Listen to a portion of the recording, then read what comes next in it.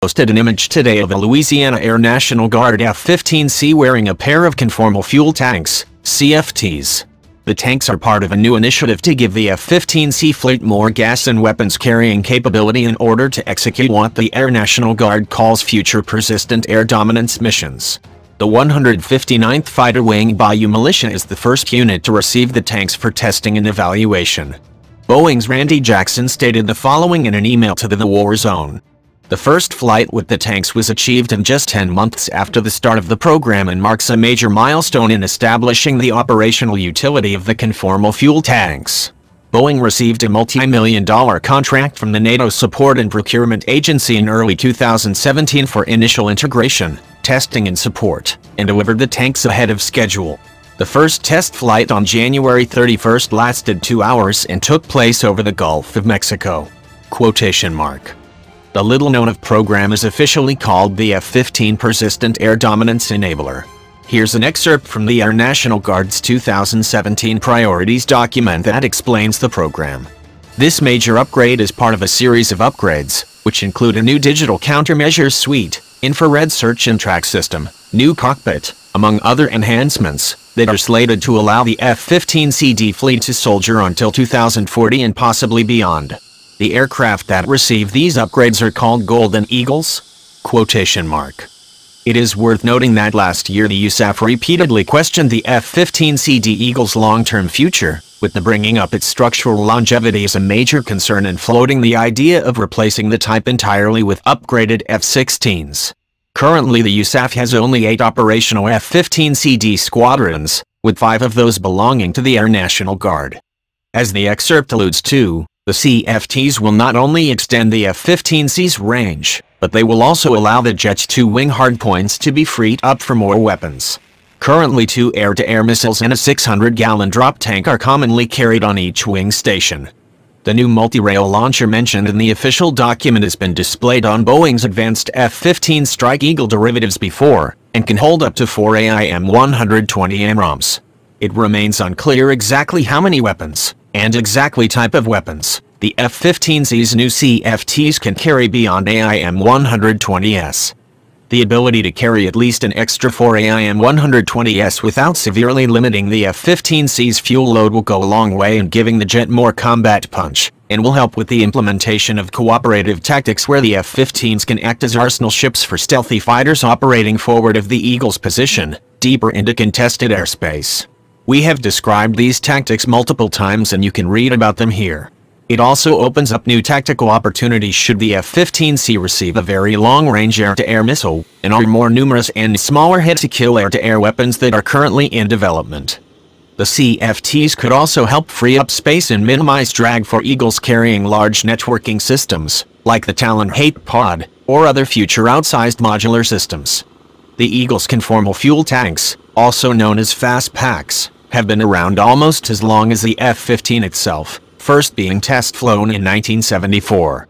I wrote all about the Eagle's CFTs and their origin in a past feature about how the Israeli Air Force has modified the F-15 since early on for its unique needs, stating, "One of the features that the F-15E would be built with was conformal fuel tanks, otherwise known as fast packs, as in fuel and sensor tactical packs. These flank-hugging 849-gallon tanks were not new to the F-15 with the advent of the Strike Eagle. In fact, they were envisioned as an option for the F-15C and even retrofittable to the A and B models early on, with the first test flight being flown with them attached to an Eagle in the mid-1970s.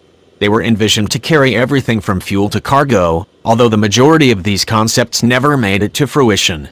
Quotation mark.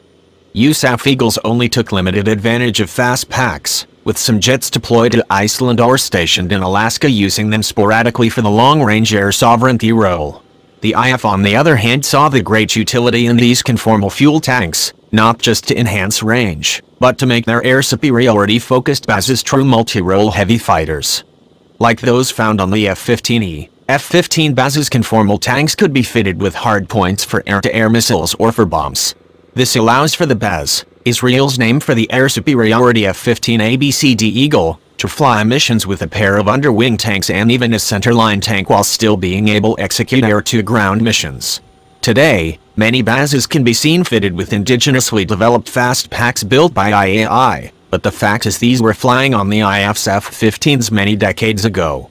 Quotation mark. Conformal fuel tanks on the F-15C add nearly 12,000 pounds of gas to the jet's 13,850 pounds of internal fuel with only slight performance penalties and are much more aerodynamically efficient than the 600-gallon drop tanks normally carried under the F-15C's wings and fuselage. This begs the question, why did the USAF stop using CFTs in the first place?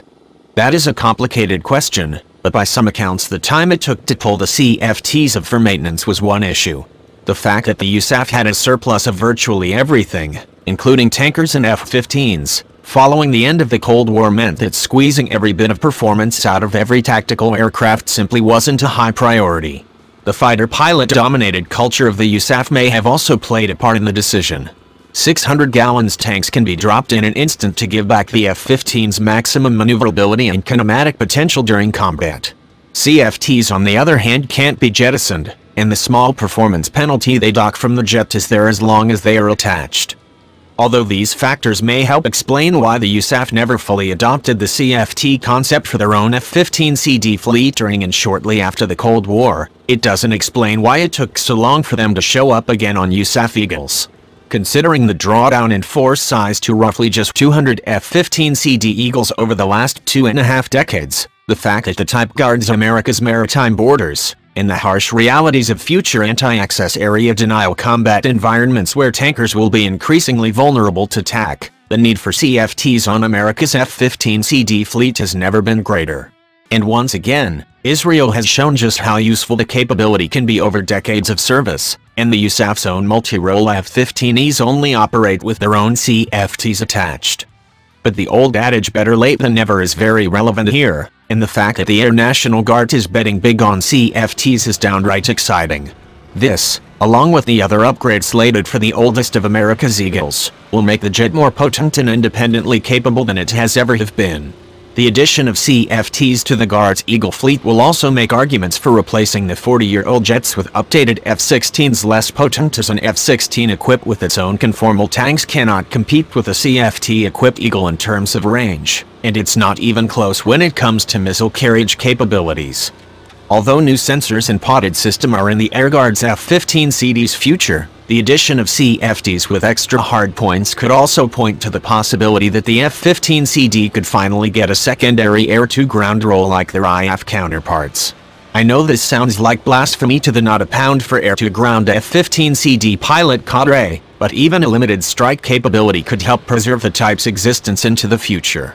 We'll keep you informed as to how the Air Guard CFT integration progresses, but one thing seems glaringly clear: like a fine wine, the F-15 just gets better with age, and the Air National Guard has the vision and the guts to make the world's most proven and deadly jet fighter the best it can possibly be.